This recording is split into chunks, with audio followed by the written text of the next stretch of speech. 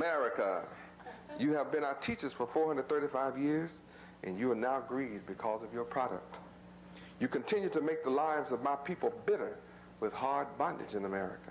And in all manner of service and in all fields of work, my people suffer prejudice on their jobs. They suffer discrimination on their jobs, and they suffer hatred on their jobs. How many of you have been going through that kind of thing, and you've seen our people going through it? America, you have used your science to destroy and murder all of our unborn children through abortion and evil birth control methods. But again, Yahweh's outsmarted you by having babies have babies to keep our people alive in America. Remember, America, that our mothers fear God. Our people are fruitful and have increased abundantly and multiplied and waxed exceedingly mighty. And America is filled with my people, 60 million strong. America, you have planned in secret to overrun our community with drugs and now hold over 1 million of our sons in your prisons who fell for your trap, all between the ages of 17 and 25. After you failed to provide jobs for millions more of our sons besides the one you have in jail, the only economy you provide is for them to sell your drugs in order to live. And then you bust our sons who fall for your traps, while your rich distributors with their planes and boats go free. America, let my people go. America, in addition to the poverty of my people, you have over 15 million homeless, unemployed people living in poverty in this great land of opportunity. And taxes are killing the great businessmen of this country. America, Yahweh has raised me up to move the world from poverty to riches and to peace eternally.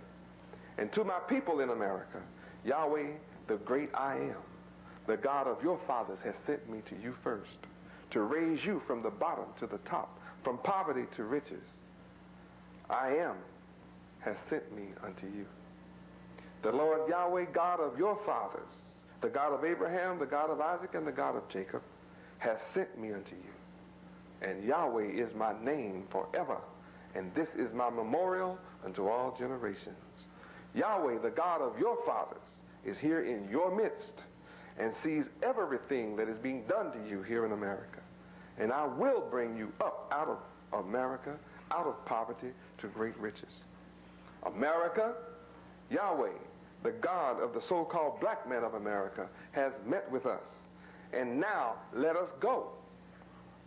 We urgently appeal to you. Let my people come to me without hindrance. And if the government of America will not let you come to me, then Yahweh will stretch out his hand mightily and smite America with all the wonders which you are beginning to see in her midst now. For you who want to know about the war impending in the Middle East, it is also known as the Valley of Jehoshaphat, the War of Armageddon. America, I am pleading the cause of the poor and the needy.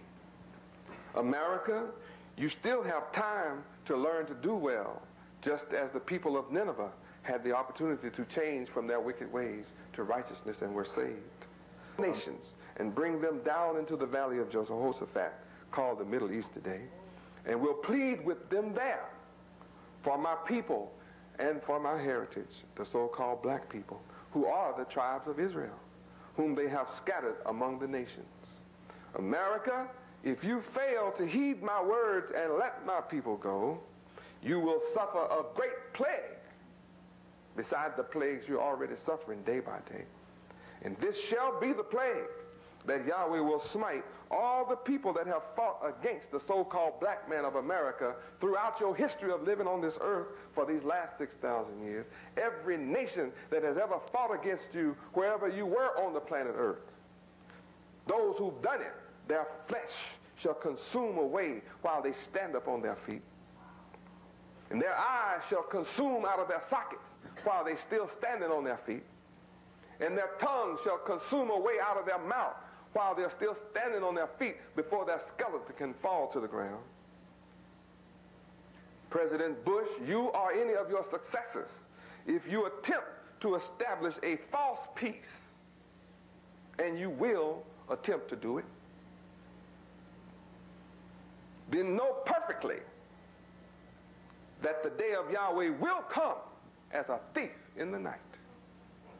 For when they shall say peace and safety, then sudden destruction will come upon them as pains upon a woman with child, and not one of them will escape the wrath of Yahweh.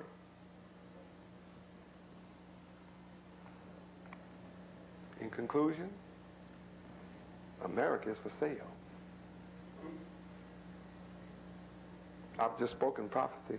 I've just spoken the word of Yahweh.